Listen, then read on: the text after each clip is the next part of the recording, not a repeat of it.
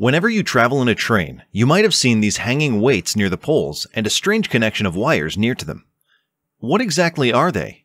Why couldn't they just use a simple conductive wire arrangement similar to the normal power transmission system? Let's explore this topic. In this simple case, both ends of the wire are fixed, as shown. Temperature variations will cause big problems in this design. In the summertime, as the temperature increases, the material will expand. Since the ends are fixed, this will result in sagging of the wire. And sagging wires are free to deform. Due to this, the wire will go for a wave kind of movement. There is a chance of sparks being produced, and the pantograph may even get stuck. Maybe you can tighten these wires too much so that you can reduce the sagging in the summer.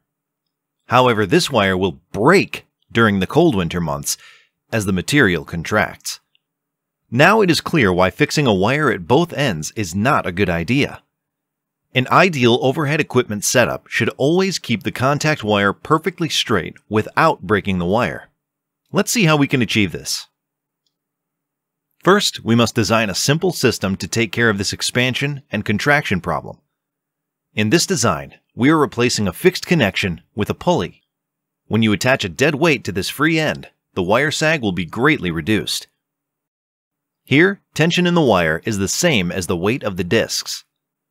This arrangement will compensate for any temperature change. The more the temperature increases, the more the weight will pull down. With this pulley and weight arrangement, can we increase the distance between the poles to any extent? The answer is no. Although the concrete weights reduce the sag of the wire, they can never completely eliminate the sag, especially when the span is too large. Even with a good amount of disc weight, the sag will be considerable. Here is an easy experiment to prove it. This experimental rig is exactly same as OHE system. One end of the cable is fixed here and other end is passing over a pulley. You can see a good sag. Let's add a weight and see what happened to the system.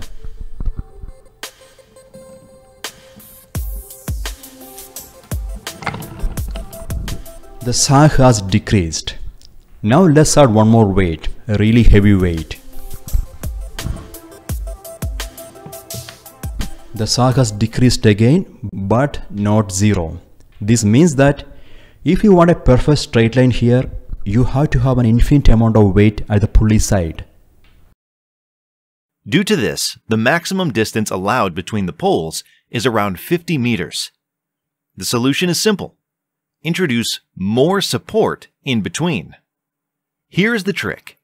You can see an extended cantilever in these supports.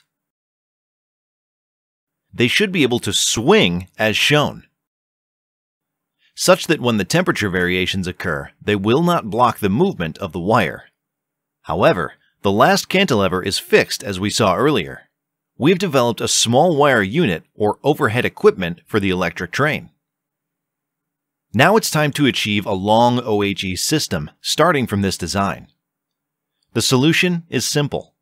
Just duplicate this entire unit and start this new unit before the first unit ends. To maintain the electrical continuity between units, a few flexible jumper wires are used. You can see how the jumper wires electrically connect the first and second unit. We can run our electric train successfully in this system. You can see clearly how a pantograph changes contact from one OHE unit to another. We had a successful test run of the train. However, if you observe carefully, you'll notice that the contact wires are still sagging a little bit.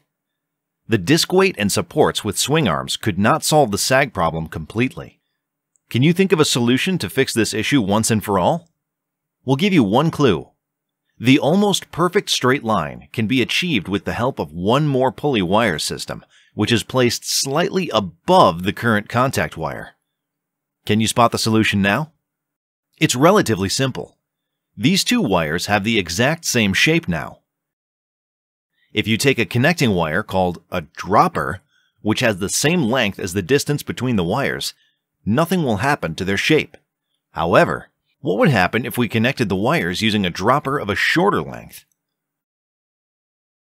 This shorter dropper will obviously pull the contact wire up, while pulling the upper wire down. In short, the sag of the upper wire will increase while the bottom wire will have a perfect zero sag at this point. The upper wire is called catenary, and the lower wire is obviously the contact wire. By adding more droppers, the contact wire will become even straighter. These droppers also absorb vibrations arising from the interaction between the pantograph and the contact wire. We can simplify this system by attaching the ends of both wires to the common pulley.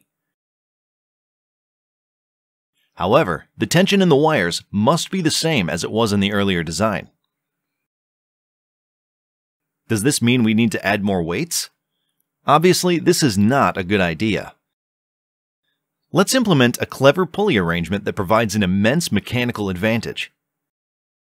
A 2 Newton force at the pulley gives 3 newtons of tension in each wire. As you can see now, the contact wire is almost straight. With this system, the pantograph always remains in contact with the contact wire. Till now, we have seen that the ATD is attached at one end and the other end is fixed.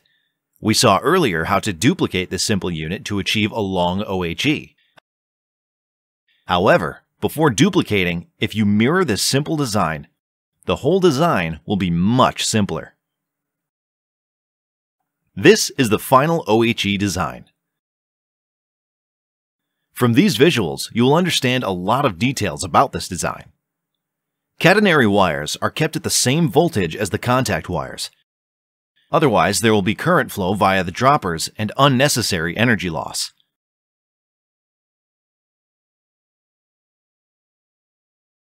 Additionally, if there is any damage in the contact wire, the system will not fail. Please have a look at this jumper design. The jumper is passing through the catenary wire. This means the power will be supplied by the catenary wire through jumpers. Thank you for watching the video. See you next time.